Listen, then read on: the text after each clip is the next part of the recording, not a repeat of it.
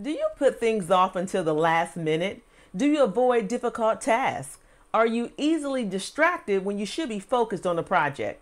If you answered yes to any of these questions, today's video is just for you.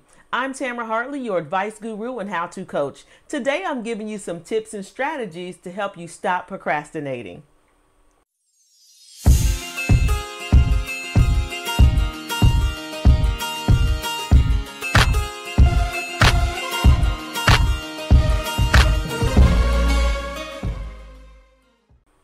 Okay, so before we begin, I have a huge confession to make. But first, you have to promise not to share what I'm about to tell you with anyone. This is just between me and you. Do I have your word?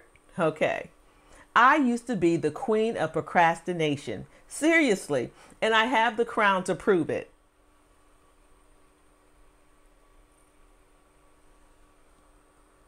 I used to wait until the last minute to do everything. I was so bad that I used to convince myself that I did my best work under pressure, that I would not be able to come up with such good material or ideas if I wasn't working under pressure. I would complete a project and pat myself on the back because it was so good and because I had pulled it off in the nick of time. I prided myself for never missing a deadline. Then one day I asked myself, if this project is this good and it only took you 2 days to pull it together, what could you have done if you had 3 days or 5 days, and in some cases an entire month to pull it together? By not giving myself enough time, I had to admit that I wasn't doing my best work or putting my best foot forward. Waiting until the last minute is only one form of procrastination, and there are so many others, like avoiding tasks or working on one project when you should be focused on another. I call this one productive procrastination because while you seem productive, you are really busy doing the wrong thing and avoiding something else.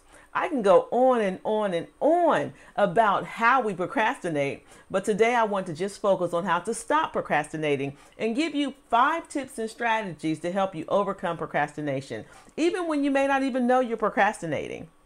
1, break down the task. Sometimes a project or job seems so overwhelming that you try to avoid it at all costs. That is until you have to face it head on. And for me, that used to be about a day or 2 before the deadline.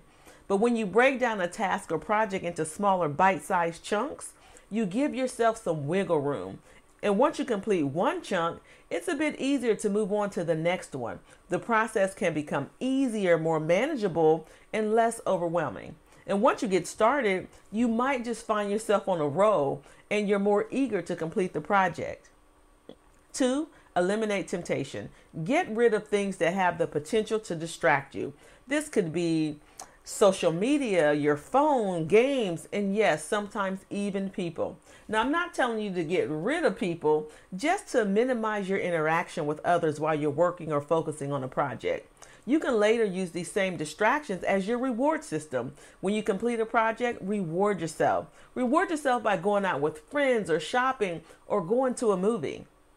3, think about the consequences and the successes.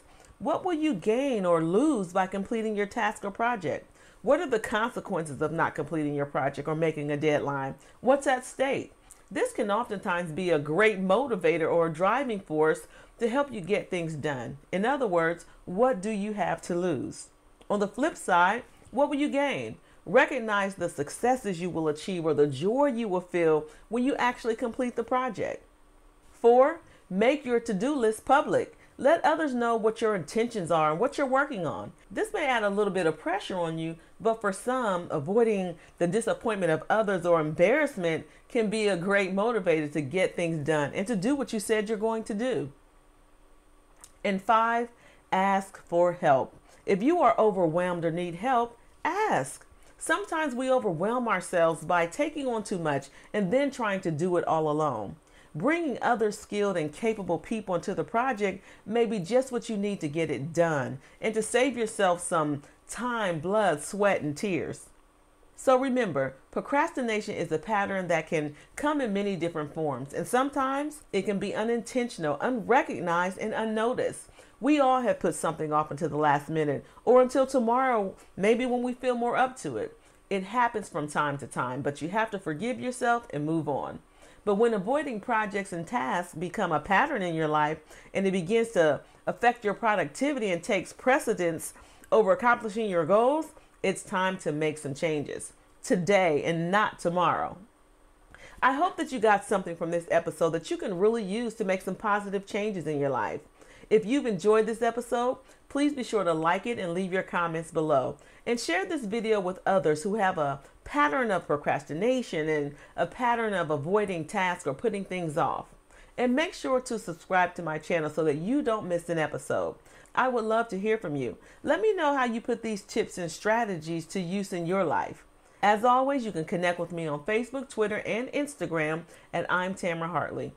Also, let me know if there's a topic you would like for me to cover. I love getting your comments, your suggestions, and your feedback.